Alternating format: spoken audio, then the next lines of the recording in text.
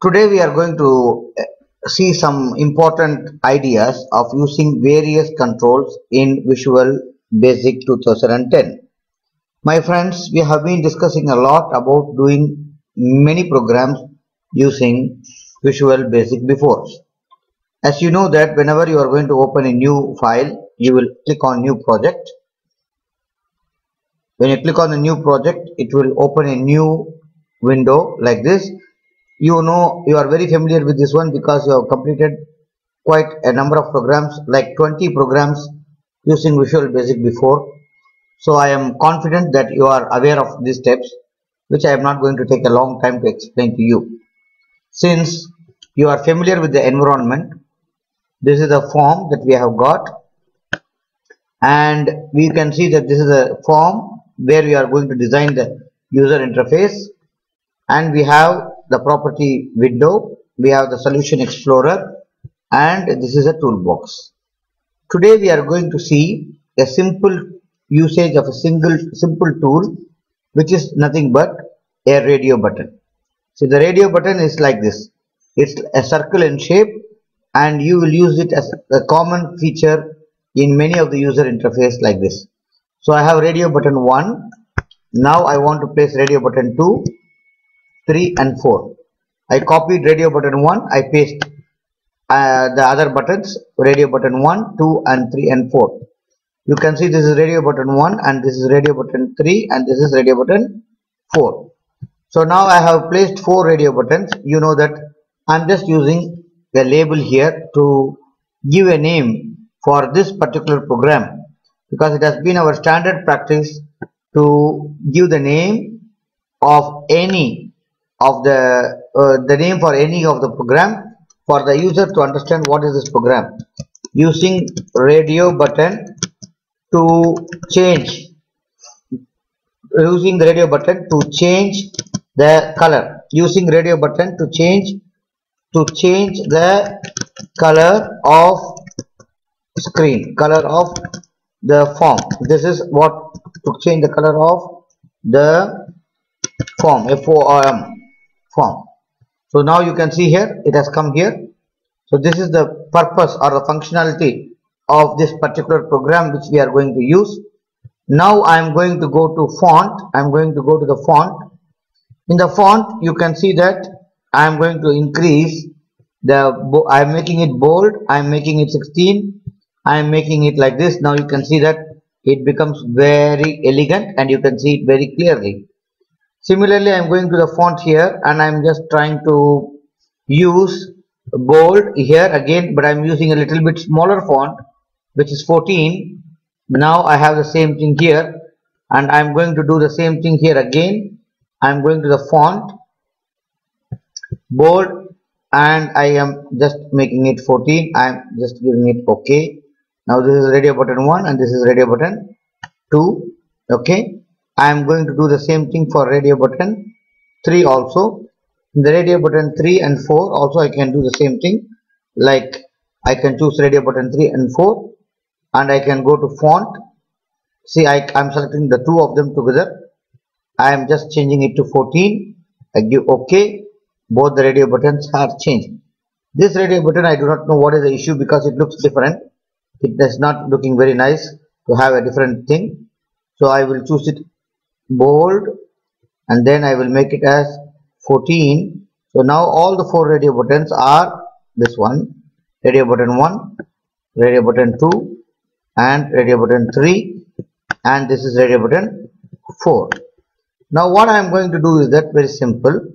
I am actually going to go, next property I am going to change is what? I am going to go to the you can see there is a text. There is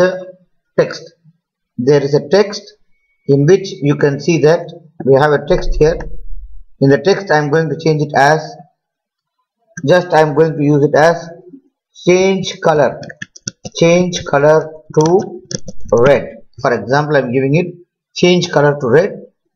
The same thing I am going to do it here, change color to green, then I am going to do the same thing over here, change color to blue, See, I'm going to give it here as change color to blue. Now the last one I'm going to give is what? I'm going to give change color to yellow. Now you can see that I have got the 4 buttons. I know that you are very much fascinated to see different colors, so I am going to show you how I can change the colors using the radio buttons. I will click on the radio button. As you know very well, whenever you want to write a code on a particular button, when an event has to take place on a click of a particular control, you will click on that one, double click, then you can see here this code is written for radio button 1. So you will write the radio button 1 and you will write here very simple, see, me dot back color. Me means what? The form. Color equal to color dot, I am going to change it as what? Red. Color dot dark red. For example, I would like to give dark red. Okay. Now the code is done for radio button 1. Now again I go to the design. I choose the second button, which is this one. Again double click on it. Now I am going to write the same code. Me dot back color equal to color dot green. Okay, color dot green. I am going to just write it like this, color dot green. Now I am going to go to the next one, color dot blue. So I am just going to write the same code, me dot back color equal to color dot blue. I am going to write it down here, color dot blue. The last one I am going to do it here is that I am going to change it as color me dot back color equal to color dot yellow. Okay, I am just giving yellow, and now we have all the codes done. You can see here, if you are not very sure whether you have written everything correctly, you can see that you have written the code here, and you can see for yourself the code is written. Hopefully there are no errors. So you can go to view. If you are not seeing any window, you can see here we have got different windows here. Like for example, we have the toolbox, object browser. This is object browser. If you want, if you don't want it, you can just give view and then you can remove the object browser. It will go like object browser. If you want, you can add it or you can proceed. Go to view. Now we have solution explorer, team explorer, server explorer, error list. I want to see the error list, so I'm just giving it here. So 0 errors. There are no errors in my program code. So if you don't know whether there is an error or not, and this window does not appear, sometimes you see that the window is not here like this. So don't get worried. What you have to do is that go to view, then just go to the error list. Can you see it here? Just click on it, you will get it. Now you can notice it here, there are 0 errors. That means your program is perfectly alright and you are ready to run. So now you can see here, this is debugging. Debugging means if there is any error, we can find out, but there are no errors. We are going to test the program now. See, now the color is red because we have given the code here. Can you see the code here? The color is changed to red. You can see me. Me is what? The form. What is back color? Background color. Color is actually what? Red.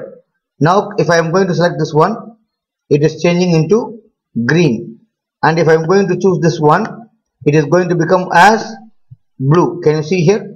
It is going to become as blue, and if I am going to choose this one, it is going to change as yellow. So I have done the program now. You see that this is the screen design and this is the coding which I should write. You can see this is the coding and this is the thing which I am going to write for this one. Now I have to save the file. File, save all, and then just press S. Where I want to save the file, I want to save it in desktop. For example, I choose desktop. So I will just type here, not in projects. I want the file to be saved. I go to computer, or I want to save it in documents. For example, I make a folder. I give like 222 programs for exercise 4. And what I am doing is that I am selecting the folder. I am giving the file name as using radio button. Using radio button. This is what I am giving. Okay, using radio button. Select the folder. Okay, it doesn't exist. So folder name is not needed. So you are actually browsing, and then you are actually going to documents.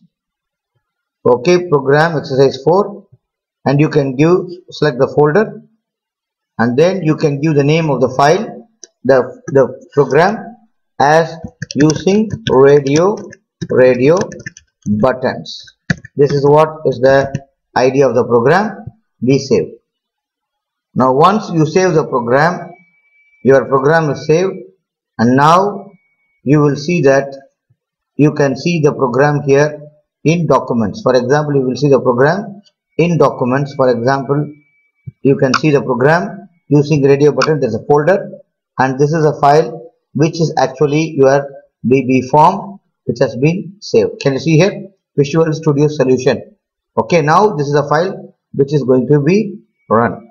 So I hope you got a very clear idea of how to design and how to write a code and how to debug, how to check for errors, and how to save the file using Visual Basic.